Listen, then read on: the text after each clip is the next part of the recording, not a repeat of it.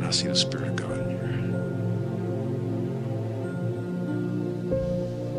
Just close your eyes a second here.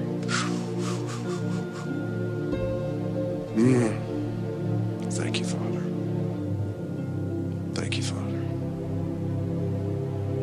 Thank you, Father.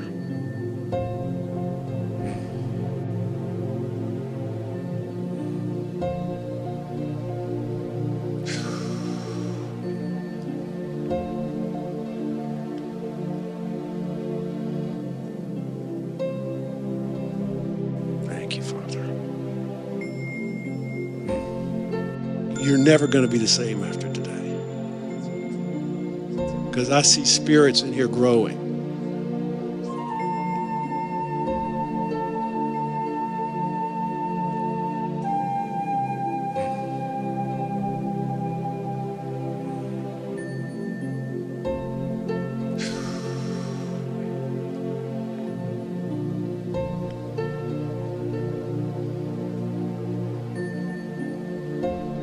Thank you, Father.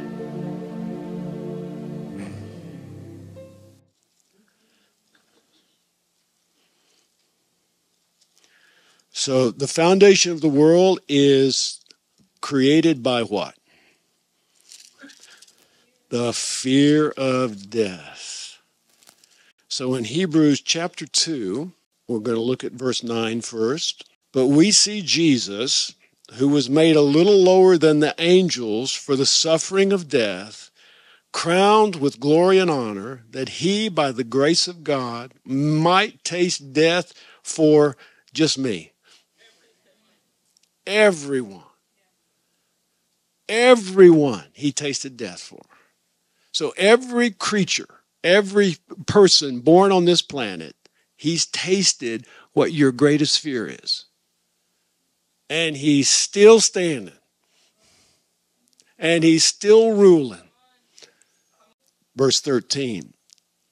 And again, I will put my trust in him. And again, here am I and the children whom God has given me. Inasmuch then as the children have partaken of flesh and blood, he himself, that's Jesus, likewise shared in the same, that through death he might destroy, say destroy, him who had the power of death, that is the who. Wait a minute. I thought the devil was wrecking my life. Wait a minute. The devil did that to me. Wait a minute. What's going on here? Jesus says, I destroyed the devil. So we don't have a crutch anymore, do we? So we're recognizing now that we have the responsibility for our situations. It's not the devil that's doing it. And release those who through the fear of death were all their lifetime subject to bondage. My. So Jesus just kicked the crutches out from all of us. He said, whatever you're afraid of, you're making it up. That's a fairy tale because it's already done. Maybe you just don't want to believe it. What we accept, believe, and surrender to is our state of being. That state of being creates our personal reality. Your personality creates your personal reality.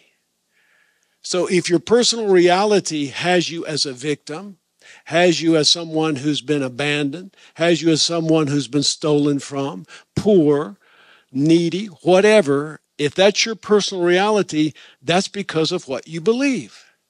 So the person that's listening to me today can't blame your mother, can't blame your father, can't blame anybody but who? That's the first step to freedom. That recognition. Now, the consciousness that I'm talking about is just another word for spiritual awakening. When you're spiritually awake, that means you're conscious of what you're thinking, what you're believing, what you're sounding like, what you're doing, what your thoughts. When you're conscious of it, you've entered into that program that most people function under. Remember I said you wake up in the morning, you go to the bathroom, you look at your WhatsApp, you take a picture of your feet, you post it. Now you're connected to everybody in your world. So when you're conscious that you're not in your program, you go back into what they call the back door. You can now change that program. You don't change it yourself. But because you're spiritually conscious, the Spirit of God makes you aware of what you're doing. He says, I'm taking care of you. You got to trust me.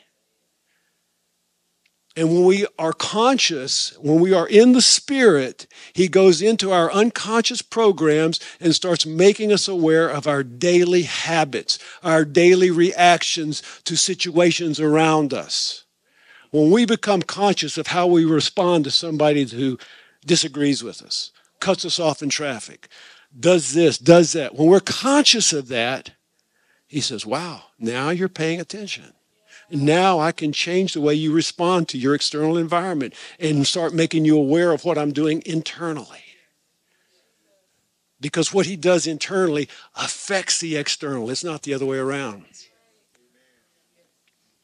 Because your vibrational level starts to vibrate at a different frequency. And you start moving outside of that comfort range, outside of that predictable range, outside of that controllable range, into a place where you're not familiar. But if you're not scared, if your heartbeats aren't going up, He can show you something you've never seen. And that just gives you so much peace, so much joy, so much appreciation for His love. Because that's love doing that. He loves you so much, He doesn't want to leave you the way you are. He loves you, folks. And that love is what brings us to a place where we can recognize how much He cares. Because if we're just living at a place that we're familiar with and we're comfortable for, we're living by cliches. We know the language. We know what to do, when to do it. But that gives us control. That doesn't give Him control.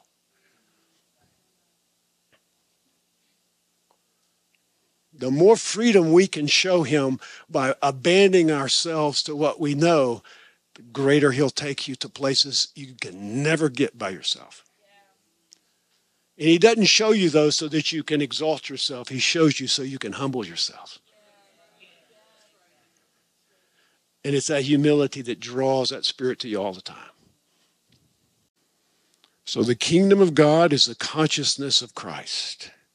The consciousness of Christ is the ability to be absolutely void of control, void of feelings.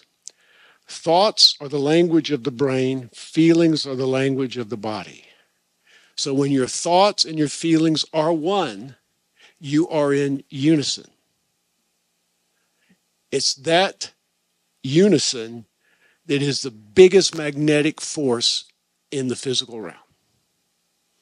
That's why Jesus could go by a blind man and He knew who was going by him. He didn't have to see him. His senses didn't have to tell him anything other than there is something more powerful than my condition in my neighborhood. And that's how the gospel is preached. Are you with me? When who you are, that magnetic force of unison between your heart and your thoughts, go by anybody that's in need, their needs are met. Because what they're crying out for is wholeness. Divine health is the memory of wholeness. Because where you came from, you were whole. And when you came down into this dimension, you became separated from that wholeness. And you started using your senses to try to get back to that wholeness, and all that did was create more separation. And then that creates more stress. And stress is more separation. And it puts out more chemistry inside of your body that creates more division. And the way you think becomes more separated. Wholeness is the place of oneness with God. So when you remember who you were before the foundation of the world, you're living in wholeness. You're living in oneness. You're not separating yourself from that person that doesn't dress like you, doesn't look like you, doesn't think like you. That's separation. And that's how this world foundation operates, in separation. That's why Jesus says the enemy divides. That's how he conquers.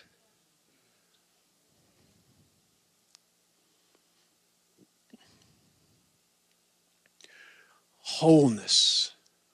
Wholeness. That's the word that I'm hearing in my spirit. Wholeness. We have to be whole. And the minute you feel separated is the minute you're not conscious. Because wholeness doesn't operate in an automatic program. When we are programmed to believe a certain way and think a certain way, we're not conscious of wholeness. Because who we are is connected to the Spirit of God. Our spirit is connected to the Spirit of God. Every creature that Jesus tasted death for is connected to him. He bought them through his death. He paid for them through his death. So we're all connected. We're all family. That's a hard concept. So our senses want to separate us because we like to exalt ourselves. Senses gives us a feeling of superiority. It makes us feel different than someone else. Jesus wants us to feel special in him, not outside of him. When we try to feel special outside of him, we're creating division. Now you understand why denominations are such an abomination to him.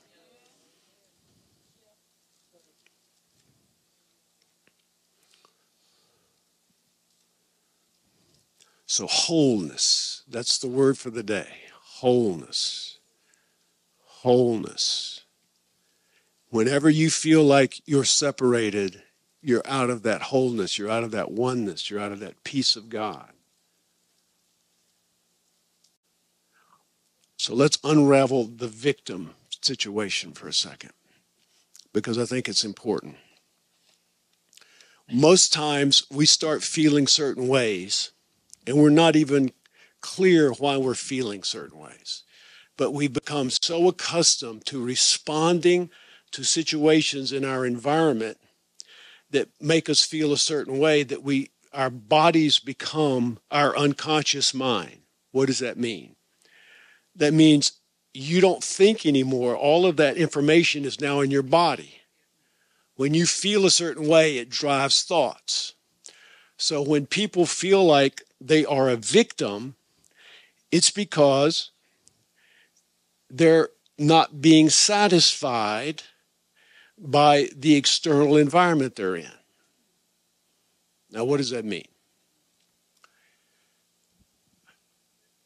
When I drink coffee, I get a certain feeling in my body that gives me exhilaration. Okay, that's an external feeling that makes my body feel a certain way.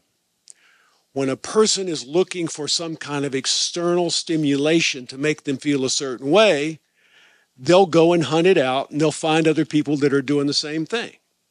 Victims do that in their life. All of us have some kind of addiction we are, connected to in the physical realm. So we seek it out and we look for it. But what the Spirit of God says, if you're conscious of your reaction to these physical external influences, I can change what gives you satisfaction. I can start bringing that satisfaction from the inside out instead of from the outside in. And then we start paying more attention to the feelings on the inside instead of what produced them from the outside. That's how we start shifting our attention from the physical to the internal. Because when our attention is on the spirit, you'll be amazed how time no longer becomes an issue. You see, because most of us have to get up and we have to go through a schedule every day. We have certain places we need to be, certain things we need to do. And before we even go there, we already know the feeling we're going to have from the person we're going to meet. Am I right? You see, so we're already locked in a loop of already predicting how we're going to react before we even get there. That's not living in the Spirit. You can still do the physical things you need to do, but you don't have to mentally be there.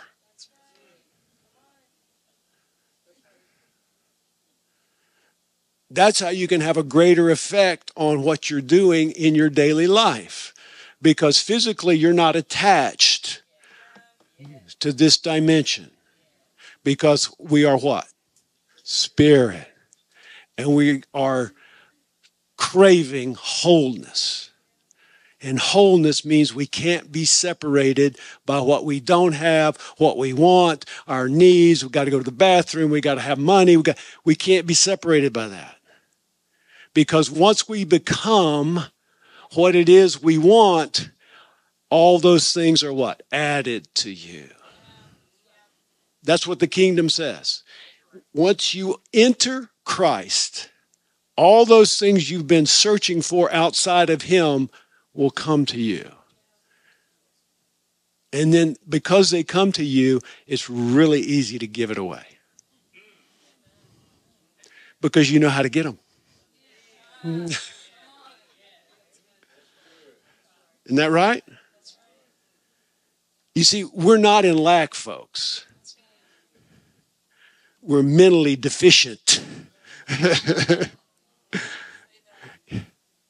I had a joke with my son. I said, because we used to watch the Superman comics, and he comes with that big S on his chest. You know, Superman has the big S. I said, that big S comes with every human being born into this planet. He's the 3 S's. He's scared, he's selfish, and he's stupid.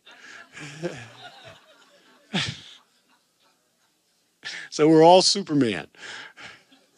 But we're wearing those 3 S's. And what Christ does when He makes you conscious is gives you the ability not to be attached. Because you recognize your wholeness. You recognize that you're not different from what you are judging. That's a big one. When we judge, we're putting ourselves above what we're judging.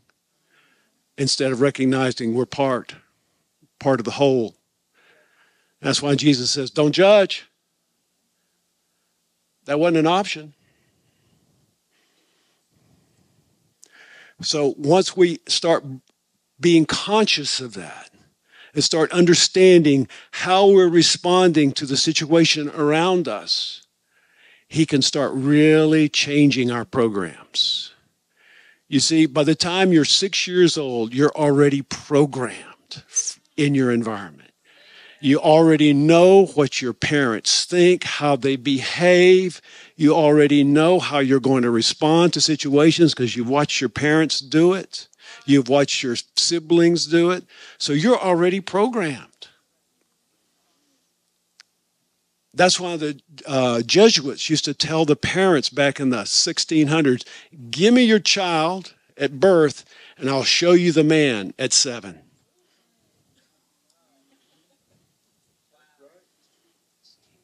They programmed them. So you have to recognize that that's your programming. And then by the time you're 35, you're so comfortable with your environment that you've created from your beliefs that 70 to 90,000 thoughts a day and 90% are the same. Think of that. So you really are in a program. And that's what Christ came to break, because He knows what this world system is. It's created from the foundation of this world. And the longer you are associated with this world system, the more fear you have, the more fear of death you have. And the more you have to wait for Jesus to do what he's already done. I destroyed the devil. I destroyed death.